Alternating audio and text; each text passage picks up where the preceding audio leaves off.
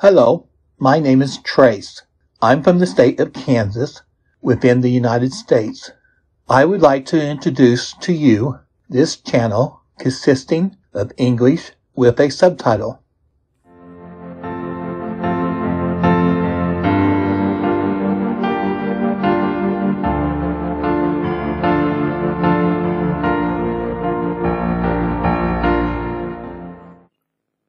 Little House in the Big Woods by Laura Elizabeth Ingalls Wilder, 1867 to 1957.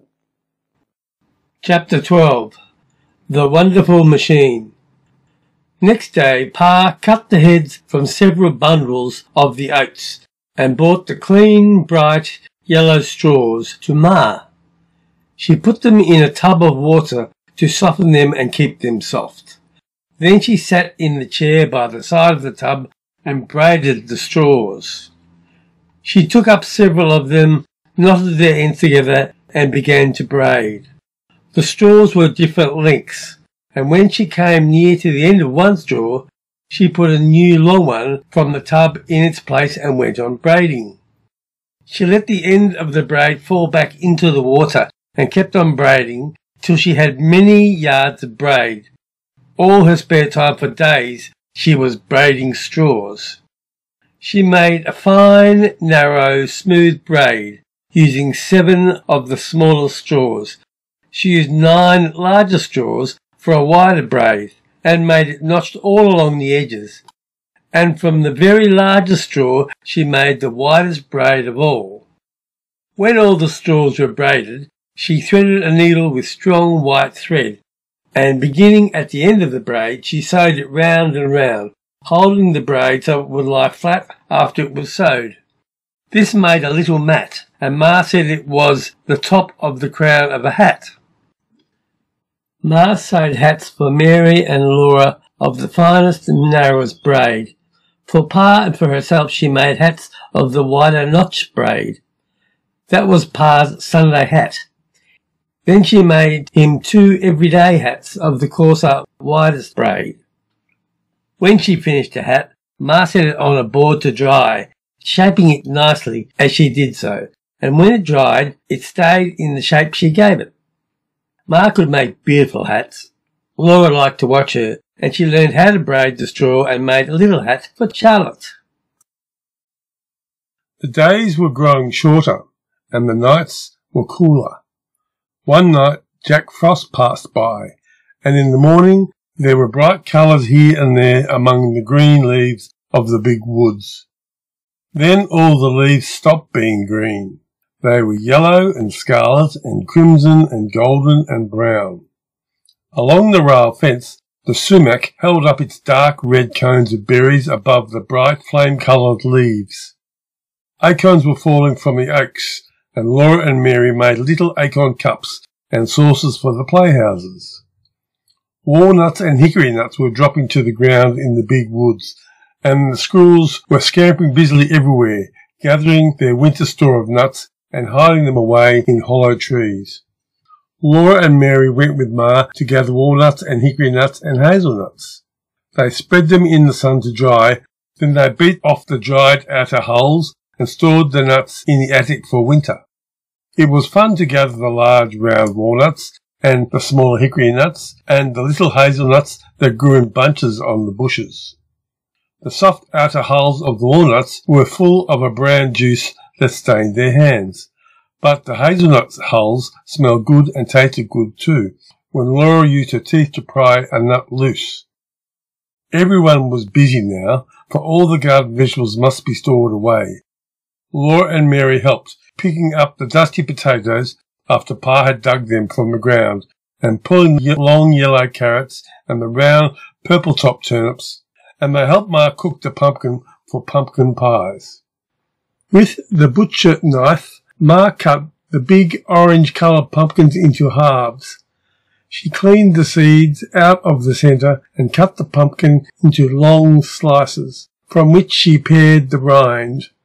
Laura helped her cut the slices into cubes.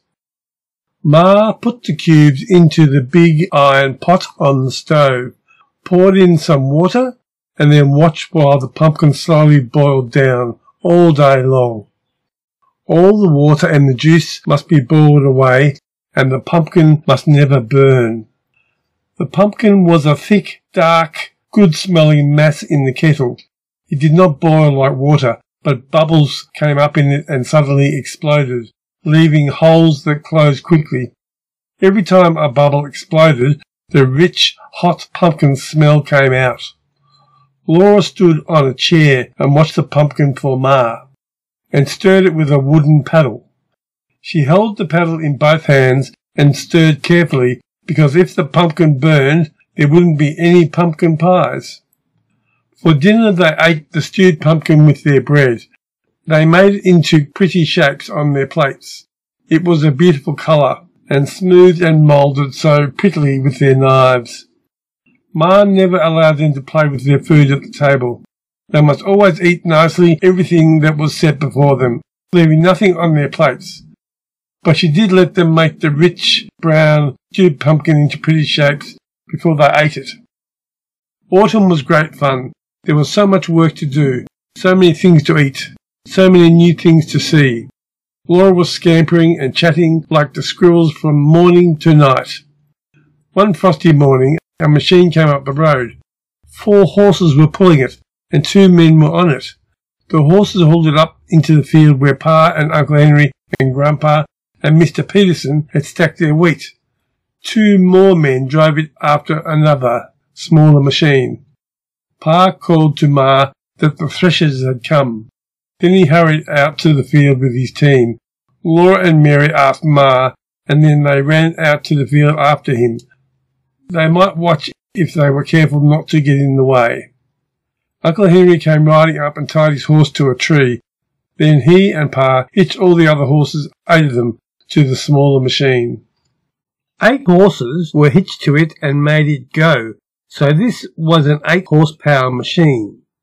A man sat on top of the horsepower, and when everything was ready, he clucked to the horses and they began to go. Their pulling made the tumbling rod keep rolling over, and the rod moved the machinery of the separator, which stood beside the stack of wheat. All this machinery made an enormous racket, rackety bang and clang.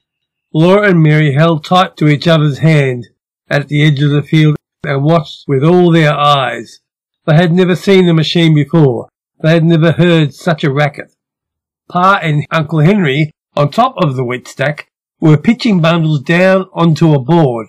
A man stood at the board and cut the bands of bundles and crowded the bundles one at a time into a hole at the end of the separator.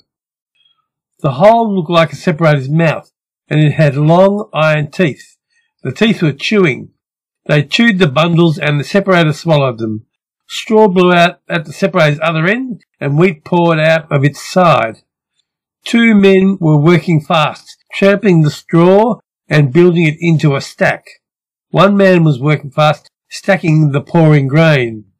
The grains of wheat poured out of the separator into a half-bushel measure, and as fast as the measure filled, the man slipped an empty one in its place and emptied the full one into a sack. He had just time to empty it and slip it back under the spout before the other measure ran over. All the men were working as fast as they possibly could, but the machine kept right up with them. Laura and Mary were so excited they could hardly breathe. They held hands tightly and stared. The separator swallowed the bundles, the golden straw blew out in a golden cloud, the wheat streamed golden brown out of the spout while the men hurried. Pa and Uncle Henry pitched bundles down as fast as they could, and chaff and dust blew over everything. Laura and Mary watched as long as they could. Then they ran back to the house to help Ma get dinner for all those men. A big kettle of cabbage and meat was boiling on the stove. A big pan of beans and a johnny cake were baking in the oven. Laura and Mary set the table for the threshers. They put on salt-rising bread and butter, bowls of stewed pumpkin, pumpkin pies and dried berry pies and cookies and cheese and honey and pitchers of milk. Then Ma put on the boiled potatoes and cabbage and meat, the baked beans, the hot Johnny cake, and the baked Hubbard squash, and she poured the tea. At noon, the threshers came into the table loaded with food, but there was none too much, for the threshers work hard and get very hungry. By the middle of the afternoon, the machines had finished all the threshing, and the men who owned them drove them back way into the big woods, taking with them the sacks of wheat that were their pay. They were going to the next place where neighbours had stacked their wheat and wanted the machines to thresh it. Pa was very tired that night, but he was happy.